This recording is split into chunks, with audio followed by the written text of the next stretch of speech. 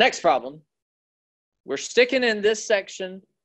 Sum of all work equals change in kinetic energy.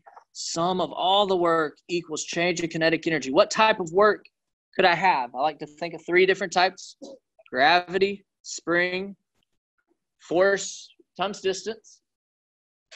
Okay, so here we've got a block that has a mass of 0.8 kilograms. It moves within the smooth vertical slot. It starts from rest when the attached spring, sometimes these springs are attached to the block, sometimes the block goes free from the spring. If it starts from rest when the attached spring is in the unstretched position at A, determine the constant vertical force which must be applied to the cord so that the block attains a speed of 2.5 meters per second when it reaches B. All right. It's important to visualize and understand what the figure is, what's really happening in your problem. Sometimes the figures are more clear than others. This is an attached spring, and it's only one block. There's not a block A, block B. You see, block A is where it starts, B is where it ends, and this spring would still be attached to B. All right, so I would think, okay, I've got some mass that is changing heights. So I've got the work done by gravity, mgh1 minus h2. See here. I do have a spring, so 1/2 kx1 squared minus x2 squared. And be careful, because in this method, it's h1 minus h2. It's x1 squared minus x2 squared. Plus, all right, I'm gonna say force times distance, but it could be like an integral f ds equals 1/2 mv2 squared minus v1 squared. Right there. So there's my equation right there. Okay. So let's break it up into bite-sized pieces. Let's think about the MGH first. All right. So my MGH block has a mass of 8, gravity 9.81, height 1. Where does it start? Let's call that our 0, ground, our height. It starts at 0. I would go ahead and write that 0 right there to make sure that you get this negative correct. So it's 0 minus 0.15. It ends at 0.15. All right, so there's the work done by gravity. So you can see and look at that, but if you like to think about gravity as doing work to an object, gravity has done negative work to it. I don't like, but anyway, that term is going to be negative. That's fine.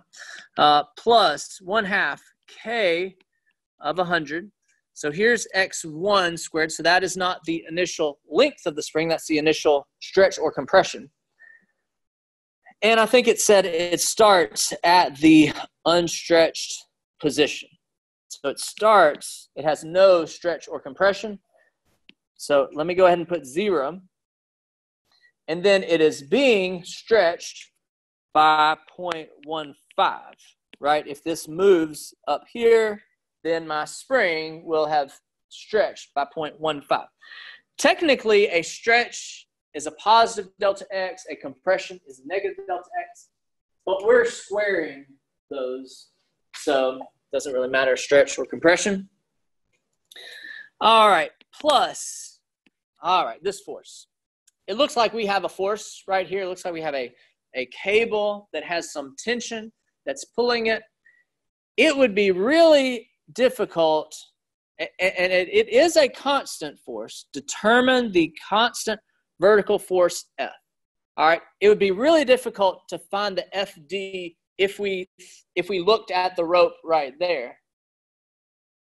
But what if we look at the rope right here? Let's look at it over here, and let's find its distance D that it moves, right? This goes up 0.15, but can you imagine that this doesn't go down 0.15? How can we find out where it goes? They give you a hint, and I'm definitely not going to give you that hint on the test. And I have given problems like this on the test, so you got to know, got to be able to calculate this. But if we could find the length of this portion of the rope when it starts, and then compare it to the length of that portion of the rope when it ends, then wouldn't the difference be our distance D that we had to pull the rope? So this pink length would be 0.5. We just did 0.4, 0.3, square those, take the square root. And then this blue rope would be 0.3 by 0.25, and it would be 0.3905. 0.3905. And so I can do FD because it's a constant distance. I mean, it's a constant force, and it's in the direction of the distance.